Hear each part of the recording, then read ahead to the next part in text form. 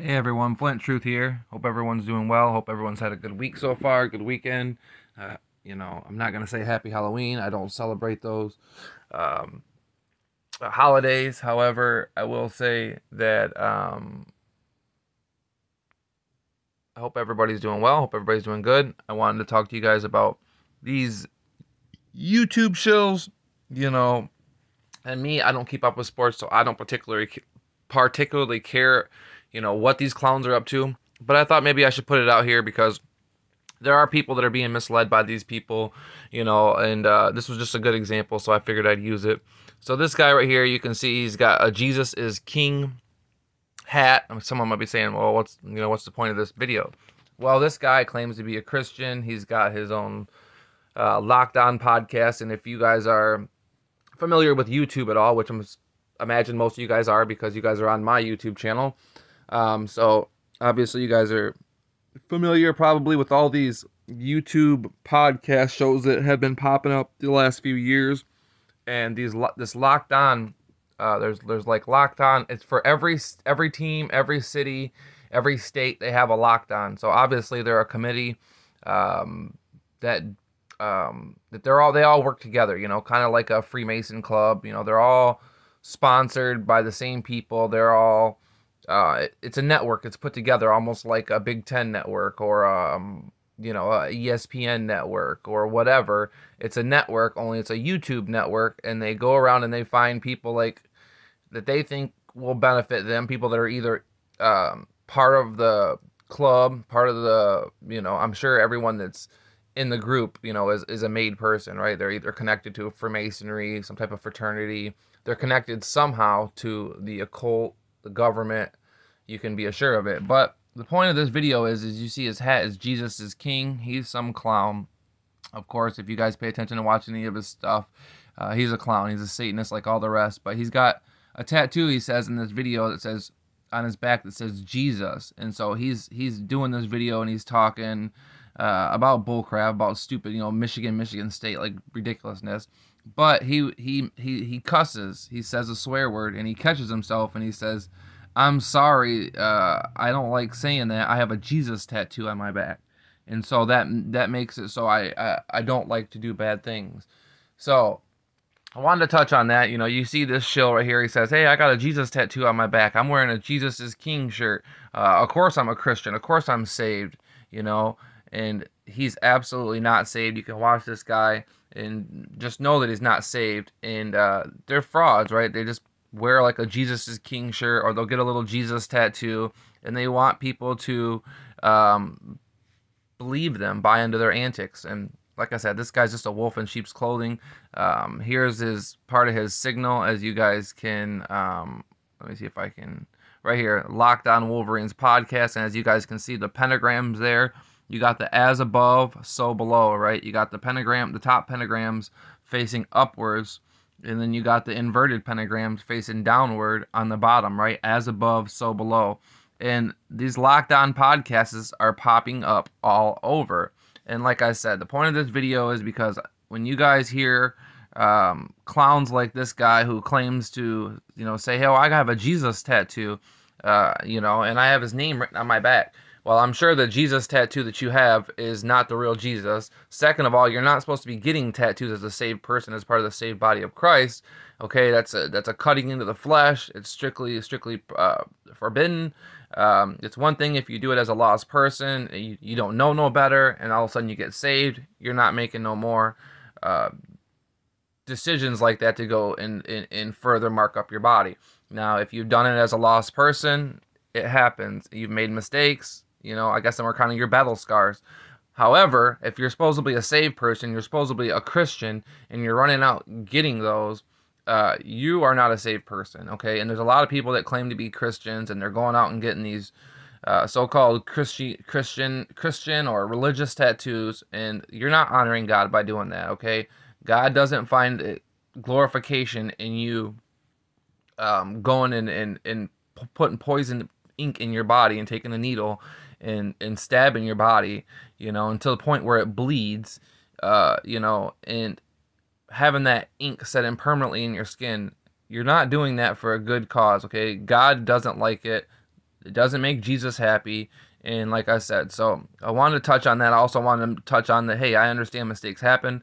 I understand that people, sometimes make mistakes when they're younger, and those things happen, especially in the generation of today where it seems like everybody anymore has a tattoo. I personally have none, and I'm so thankful for that.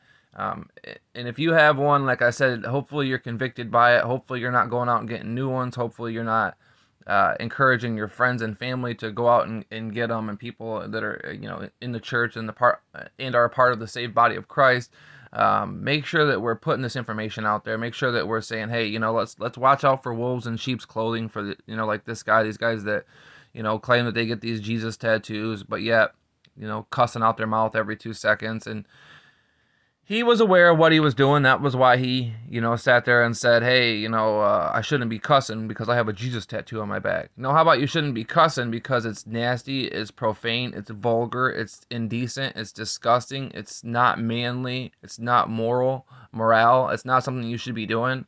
It's not something that a Christian should be doing. That's something that a lost person does, something that a devil does. And we're not supposed to be the same as the lost world and the devils. There's supposed to be a difference in our life. So I wanted to warn you guys about people like him and these locked on podcasts, because like I said, they're popping up all over. And for every single, and I don't watch sports. I don't keep up with sports, but I get sent things. And I think it's important for me to put information out there for people that do watch sports and that are on YouTube looking for, ways to pass their time instead of opening up the Bible and reading a book. A lot of people get online and they watch a video, and everybody's interests are different. And I would just warn you guys that, one, sports is not what we should be wasting our time on. Okay, it's the same thing with Caesar and the Roman Empire, right? It's the same thing that Caesar did back in, the gladiator days, right? You give them the Roman circus, right? You give them the circus to keep them occupied, keep them entertained, and then you keep their bellies full with the bread and the wine. And that's the same thing they have it now with the football and the circuses and everything else that they have, right? All these so-called sports and Olympics. It's just to keep people docile, and then if you notice, like the fight that happened at the Michigan State game, they're claiming, everybody's shocked that there's even going to be charges filed because they said it happened in the realm of the football field, which supposedly, if it happens on a football field, I guess there's no repercussions. I guess there's no, I guess it's just a lawless arena, almost like the gladiators, right? There's no laws, there's no rules. And you can even see the police officers in that scuffle, they do nothing. The police officers don't even try to intervene. Like, the police aren't seeing an illegal act with 10 people jumping on one guy. And it really just says everything, that it's the gladiator. It's the Roman Empire days. It's the same thing. It's what they do. They keep you entertained, right? Dumb down, docile, keep you sidetracked, keep your mind on things that don't mean nothing. And it's sad that people can't see the forest for the trees, right? People are so obsessed with these sports that they're willing to fight somebody they don't know, willing to get mad at somebody they don't know, all because another team won or another team scored or this happened. It's ridiculous, guys. It's made to work off your emotions and work off your feelings, and to put you in a certain mindset, to get you in a tribal mindset, like a prehistoric mindset, a meatball mindset. And be aware, like I said, these locked on people, all these podcasts that are suddenly popping up. Anybody in Joe Blow can do a podcast, I guess, anymore. And it's fine, whatever. Everybody has different interests, so anybody can do what they want. But if you're a saved person, you definitely shouldn't be wasting your time with watching those things, participating in those things. You should be trying to wake up others, spending your time reading the Bible, trying to get spiritually enlightened, become closer to Jesus Christ. Those are my goals, and hopefully that's hopefully those are some of your similar goals too, that you guys aren't sitting around wasting your time watching sports and wasting your money. So like I said, watch out for clowns like these guys. As you guys can see, the Locked On Wolverines podcast. Watch out for clowns like these that claim that they're Christians, and this is how they get people. Oh, he's a Christian, I can watch him. He's a Christian that watches sports. It's another Christian, I can watch it. No, you can't. Okay, that's being of the world. Okay, it's a pagan culture. It's a pagan idolatry. Okay, so let's see through these people. And I just wanted to, you know, quickly touch base on this guy.